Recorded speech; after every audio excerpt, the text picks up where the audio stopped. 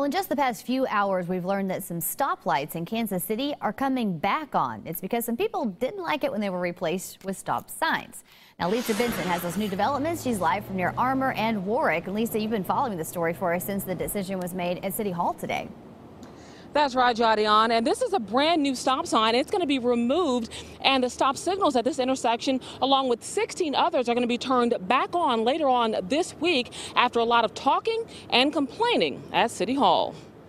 I want to put the city manager on notice, our public works staff, on notice that we will continue to monitor this very closely. The city's Transportation and Infrastructure Committee and the full council met separately today. The hot topic, traffic lights. My choice now left with me today is a false choice of turn on or turn off.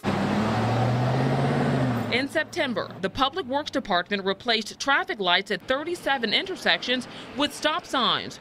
They said the signals were unnecessary and 70 years out of date. That decision was made on solid engineering data. They just did it to the community instead of letting the community be a part of this process. But last month, the city turned traffic lights at 6 of those intersections back on after citizens voiced concerns about pedestrian safety. Today, the council voted on whether to turn 17 more traffic lights back on. And we do not want any further mistakes to happen from a department like Public Works to this magnitude. But the Public Works Department stopped short of calling their September decision a mistake. They say the signals that were turned off are old and need to be replaced. Public Works' Sean Demery says that would cost $7.5 million.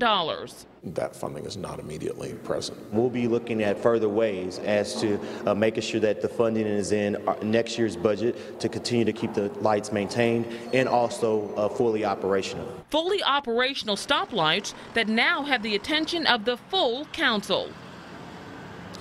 Now, this time next week, this light will be working properly. Now, the resolution also includes a comprehensive plan to fix or repair any necessary signals. Reporting live, Lisa Benson, 41 Action News.